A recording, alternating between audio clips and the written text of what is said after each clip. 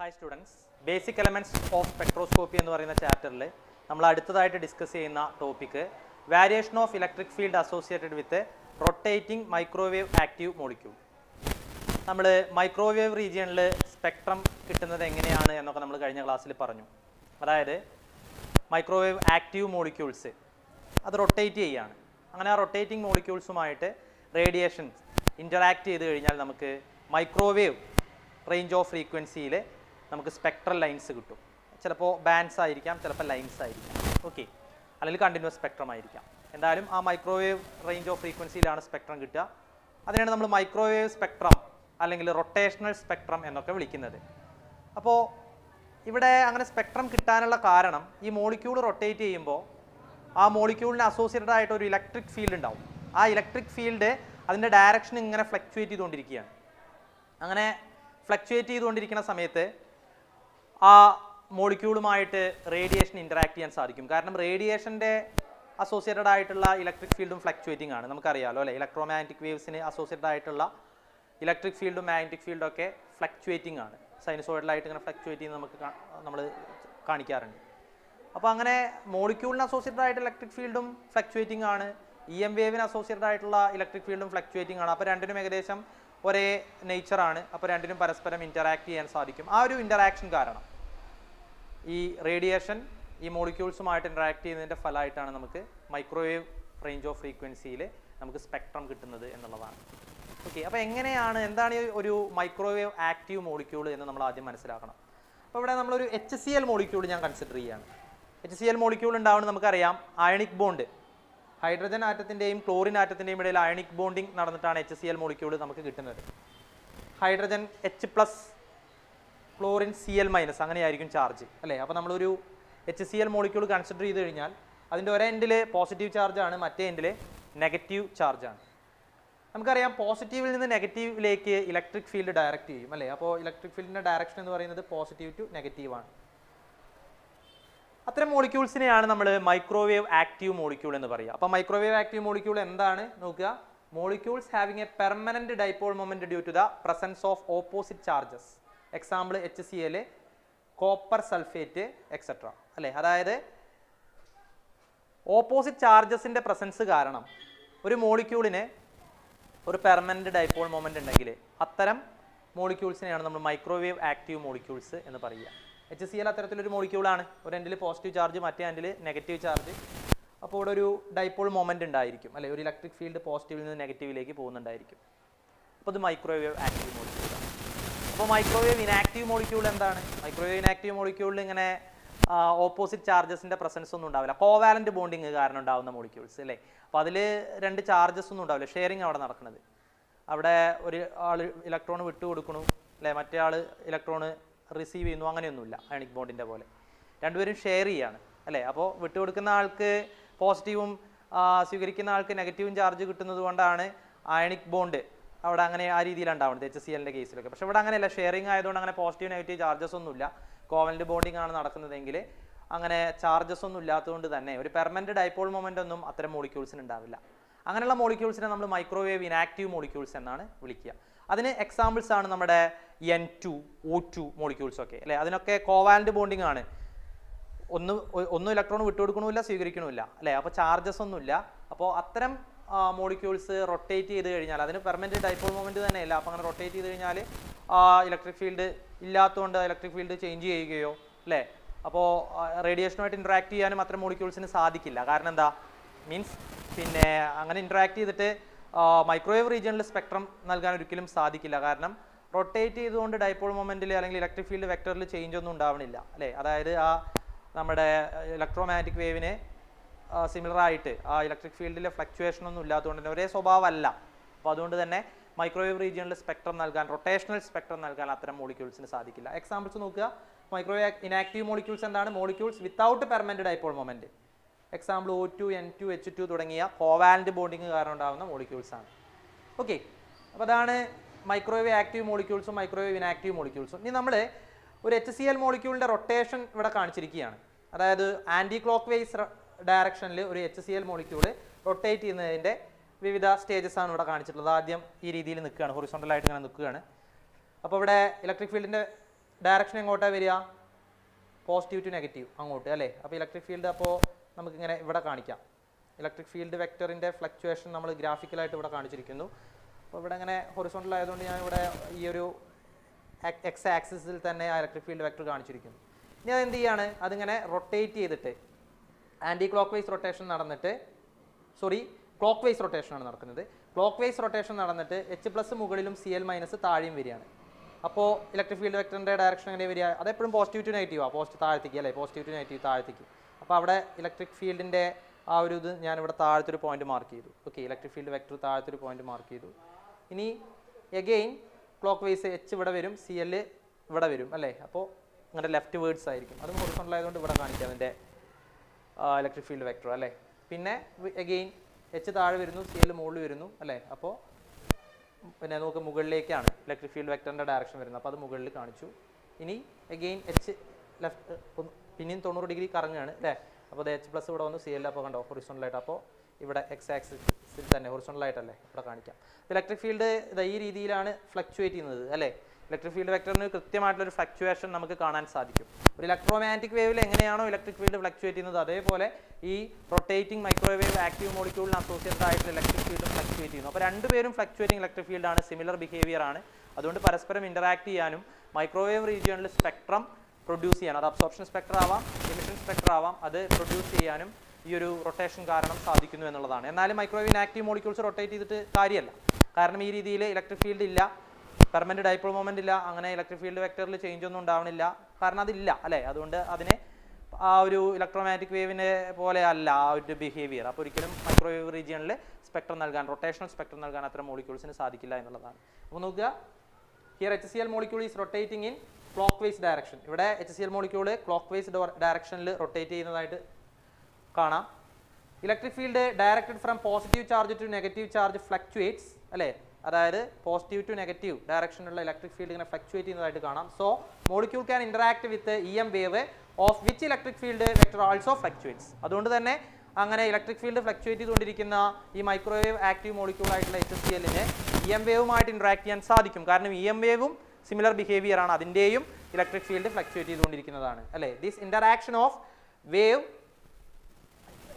interaction of microwave active molecule with radiation gives spectrum at a microwave region അല്ലേ. ഈ രീതിയിൽ microwave active മോളിക്യൂൾസിൻ്റെ rotation റേഡിയേഷനുമായിട്ട് interact ചെയ്തിട്ട് microwave റീജിയണിൽ spectrum produce ചെയ്യാൻ അതിനെ സഹായിക്കുന്നു എന്നുള്ളതാണ്. അപ്പോൾ ഇതാണ് മൈക്രോവേവ് സ്പെക്ട്രോസ്കോപ്പിയുടെ ഏറ്റവും ബേസിക് ആയിട്ടുള്ള ഒരു കാര്യം എന്നുള്ളത്.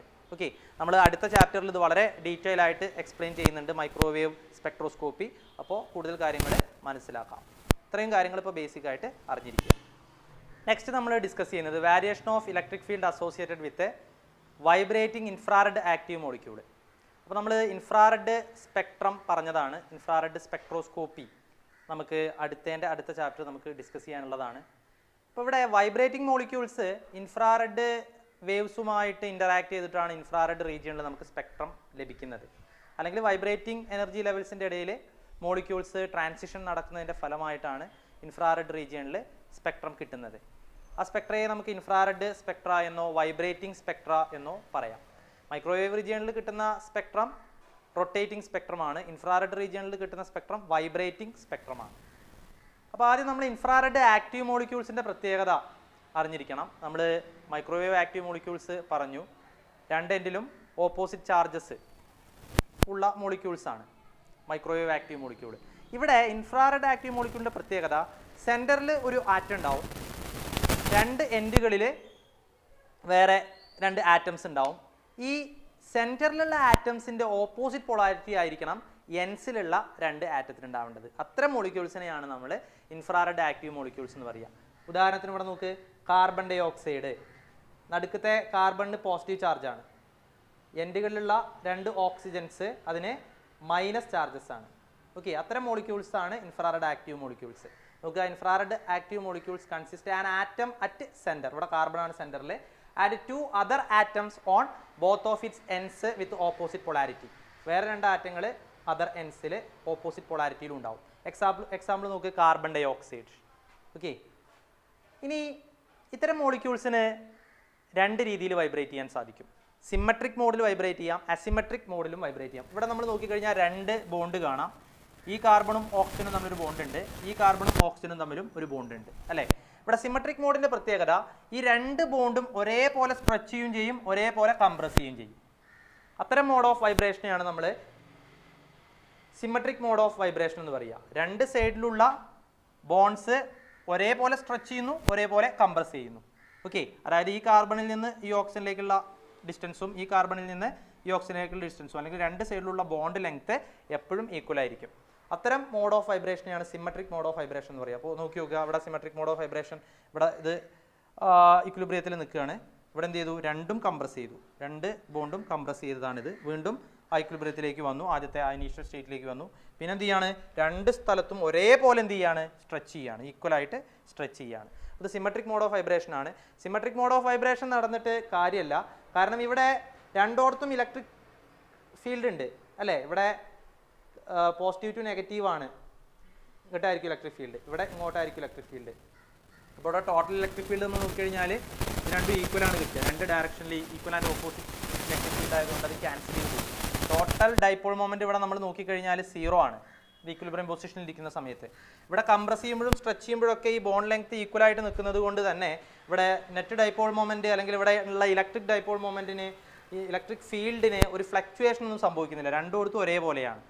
അതുകൊണ്ട് ഇവിടെ ഇലക്ട്രിക് ഫീൽഡ് ചേഞ്ച് ചെയ്യുന്നില്ല, ഡൈപോൾ മൊമെന്റിന് ഒരു ചേഞ്ച് ഒന്നും നമുക്ക് ഇവിടെ കാണാൻ സാധിക്കില്ല symmetric mode of vibration execute ചെയ്യുന്ന സമയത്ത്. അപ്പോൾ അതങ്ങനെ സിമെട്രിക് മോഡിൽ വൈബ്രേറ്റ് ചെയ്യുന്ന ഒരു മോളിക്യൂൾസിന് ഒരിക്കലും ഡൈപോൾ മൊമെന്റ് ചേഞ്ച് ചെയ്യാത്തതുകൊണ്ട് തന്നെ, ഇലക്ട്രിക് ഫീൽഡ് ചേഞ്ച് ചെയ്യാത്തതുകൊണ്ട് തന്നെ അതിന് ആ ഒരു ഇലക്ട്രോമാഗ്നറ്റിക് വേവിൻ്റെ നേച്ചർ അല്ല ഉള്ളത് അല്ലേ. അതായത് ഫ്ലക്ച്വേറ്റിംഗ് ഇലക്ട്രിക് ഫീൽഡാണ് ഇലക്ട്രോമാഗ്നറ്റിക് വേവിനുള്ളത്. അതിൻ്റെ പോലെ അല്ല സിമെട്രിക് മോഡിൽ വൈബ്രേറ്റ് ചെയ്യുന്ന ഒരു മോളിക്യൂളിനുള്ളത്. അതിൽ ഇലക്ട്രിക് ഫീൽഡ് ചേഞ്ച് ചെയ്യാത്തതുകൊണ്ട് തന്നെ അതിന് അത്തരം ഇലക്ട്രോമാഗ്നറ്റിക് വേവുമായിട്ട് ഇൻട്രാക്ട് ചെയ്യാൻ സാധിക്കുന്നില്ല, ഇൻഫ്രാറെഡ് വേവ് ആയിട്ടൊന്നും ഇൻട്രാക്ട് ചെയ്യാൻ സാധിക്കുന്നില്ല, ഇൻഫ്രാറെഡ് റീജിയനിൽ സ്പെക്ട്രം നൽകാനും സാധിക്കുന്നില്ല. ഇതാണ് സിമെട്രിക് മോഡ് ഓഫ് വൈബ്രേഷനിൽ പറയാനുള്ളത്. Both ends R stretched and compressed together, so no change for dipole moment, hence such molecules cannot interact with infrared wave. 2 എൻഡുകളും ഒരേപോലെ കംപ്രസ് ചെയ്യുകയും സ്ട്രെച്ച് ചെയ്യുകയും ചെയ്യുന്നതുകൊണ്ട് ഡൈപോൾ മൊമെന്റിന് ഒരു ചേഞ്ചും ഉണ്ടാവുന്നില്ല. അതുകൊണ്ട് ഇൻഫ്രാറെഡ് വേവുമായിട്ട് ഇന്ററാക്ട് ചെയ്യാനോ ഇൻഫ്രാറെഡ് റീജിയനിൽ വൈബ്രേറ്റിംഗ് സ്പെക്ട്രം നൽകാനോ ഇത്തരം mode of vibration, symmetric mode of vibration സാധിക്കുന്നില്ല എന്നുള്ളതാണ്. ഈ അസിമെട്രിക് മോഡിലേക്ക് വന്നു കഴിഞ്ഞാലോ അവിടെ നോക്കി നോക്ക്, ഒരു ഭാഗം സ്ട്രെച്ച് ചെയ്യുമ്പോൾ മറ്റേ ഭാഗം കംപ്രസ് ചെയ്യുക, ഈ ഭാഗം കംപ്രസ് ചെയ്യുമ്പോൾ മറ്റേ ഭാഗം സ്ട്രെച്ച് ചെയ്യുക. മനസ്സിലായല്ലോ? അതായത് 2 ഭാഗങ്ങളുണ്ട്, 2 ബോണ്ടുകൾ ഇവിടെ കാണാം. ഒരു ഭാഗം സ്ട്രെച്ച് ചെയ്യുമ്പോൾ മറ്റത് കംപ്രസ് ചെയ്യുക, ഒരു ഭാഗം കംപ്രസ് ചെയ്യുമ്പോൾ മറ്റത് സ്ട്രെച്ച് ചെയ്യുക. ഓക്കെ, അത്തരം മോഡ് ഓഫ് വൈബ്രേഷൻ നമ്മൾ അസിമെട്രിക് മോഡ് ഓഫ് വൈബ്രേഷൻ എന്ന് പറയുക. In this mode one end is compressed and other end is stretched. Okay, and vice versa, തിരിച്ചു ആവാം അല്ലേ. ആദ്യത്തെ ഭാഗം കംപ്രസ് ചെയ്യുമ്പോൾ മറ്റേ ഭാഗം സ്ട്രെച്ച് ചെയ്യുന്നു, ആദ്യത്തെ ഭാഗം സ്ട്രെച്ച് ചെയ്യുമ്പോൾ മറ്റേ ഭാഗം കംപ്രസ് ചെയ്യുന്നു, ആ രീതിയാണ്. അപ്പോൾ ഇവിടെ total electric field associated with the molecule എന്ന് പറയുന്നത് ഫ്ലക്ച്വേറ്റഡ് ആയിരിക്കും അത്തരം മോഡ് ഓഫ് വൈബ്രേഷനിൽ. കാരണം എന്താണെന്നറിയോ, ഇലക്ട്രിക് ഫീൽഡ് എപ്പോഴും കൂടുതലുണ്ടാവുക നമുക്കറിയാം ഡിസ്റ്റൻസ് കുറയുന്ന ഭാഗത്താണ് അല്ലേ. നമ്മുടെ ഇലക്ട്രിക് ഫീൽഡ് 1/4πε0 Q/r² ആണ് അല്ലേ. അപ്പോൾ r എന്ന് പറയുന്ന ആ ഡിസ്റ്റൻസ് കുറയുമ്പോൾ ഫീൽഡ് കൂടും. അപ്പോൾ ഷോർട്ടർ ബോണ്ട് എവിടെയാണോ സ്ട്രെച്ച് ചെയ്തിരിക്കുന്നത് അവിടെ ആയിരിക്കും ആ ഭാഗത്ത് ഇലക്ട്രിക് ഫീൽഡ് എന്തായിരിക്കും, കൂടുതലായിരിക്കും.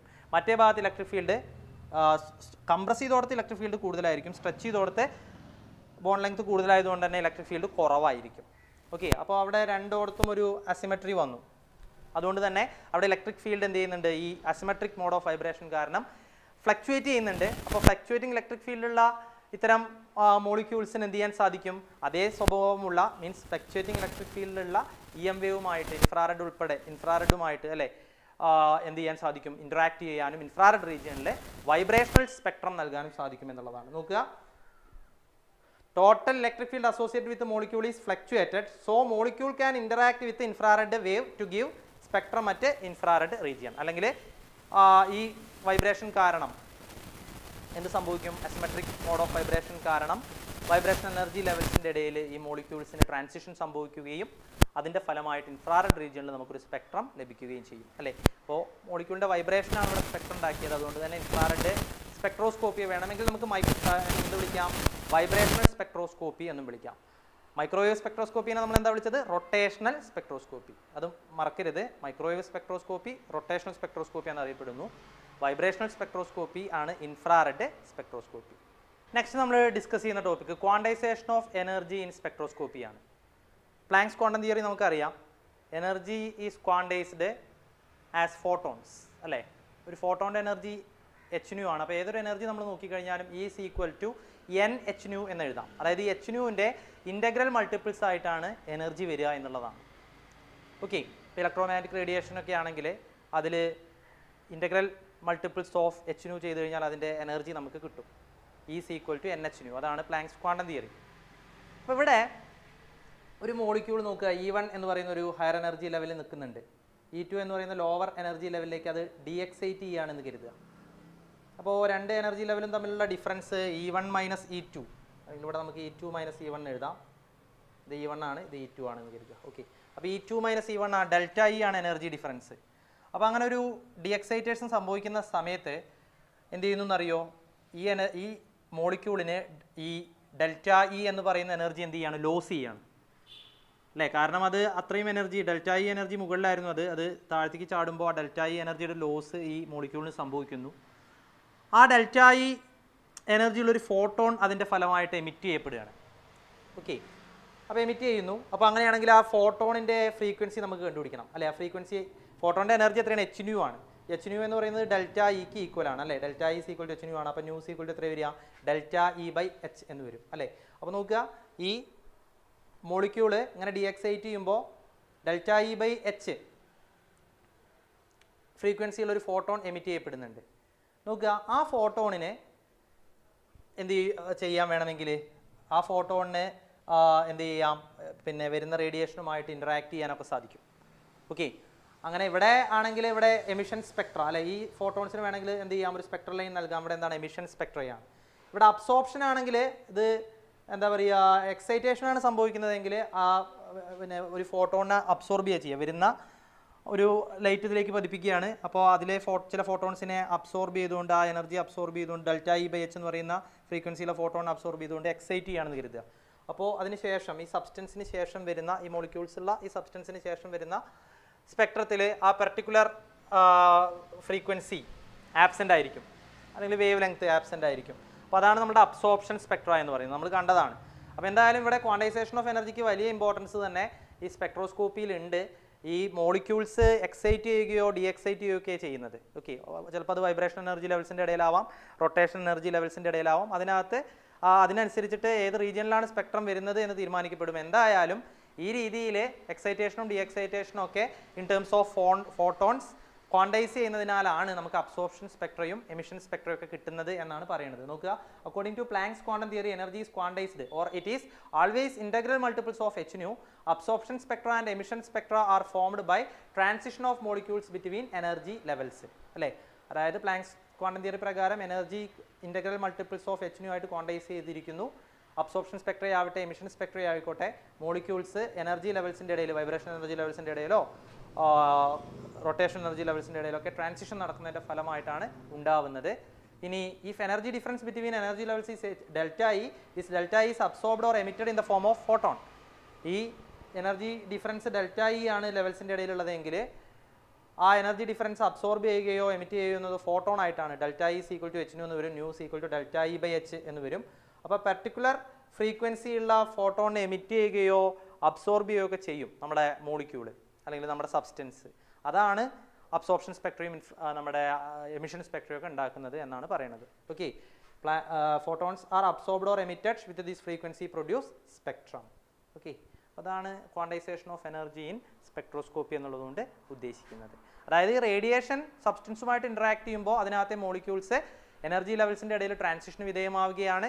അതിൻ്റെ ഫലമായിട്ട് ക്വാണ്ടൈസേഷൻ ഓഫ് എനർജി, ഫോട്ടോൺസ് അല്ലെ ഉണ്ടാവുകയോ അല്ലെങ്കിൽ ഫോട്ടോൺസ് അബ്സോർബ് ചെയ്യപ്പെടുകയോ ചെയ്യുന്നു. അതിൻ്റെ ഫലമായിട്ടാണ് അബ്സോർപ്ഷൻ സ്പെക്ട്രം, എമിഷൻ സ്പെക്ട്രം ഒക്കെ. ഫോട്ടോൺസ് അബ്സോർബ് ചെയ്യുകയാണ്, ഇൻസിഡൻറ്റ് റേഡിയേഷനിൽ നിന്ന് ഫോട്ടോൺസ് അബ്സോർബ് ചെയ്യുകയാണ് ചെയ്തതെങ്കിൽ അബ്സോർപ്ഷൻ സ്പെക്ട്ര കിട്ടും. ഇൻസിഡൻറ്റ് റേഡിയേഷനിലേക്ക് ഫോട്ടോൺസ് എമിറ്റ് ചെയ്യപ്പെടുകയാണ് ചെയ്തതെങ്കിൽ അവിടെ എമിഷൻ സ്പെക്ട്രയാണ് നമുക്ക് കിട്ടുക എന്നുള്ളതാണ്. അതായത് ഡീഎക്സൈറ്റേഷൻ സംഭവിക്കുമ്പോൾ എമിഷൻ സ്പെക്ട്ര കിട്ടും, എക്സൈറ്റേഷൻ സംഭവിക്കുമ്പോൾ അബ്സോർപ്ഷൻ സ്പെക്ട്രയും കിട്ടും എന്നുള്ളതാണ്. ഓക്കെ, അപ്പോൾ ഇത്രയുമാണ് ഇന്നത്തെ ഈ ഒരു വീഡിയോയിൽ ഇൻക്ലൂഡ് ചെയ്തിട്ടുള്ളത്. അപ്പോൾ അത് നന്നായിട്ട് നോക്കുക. Thank you.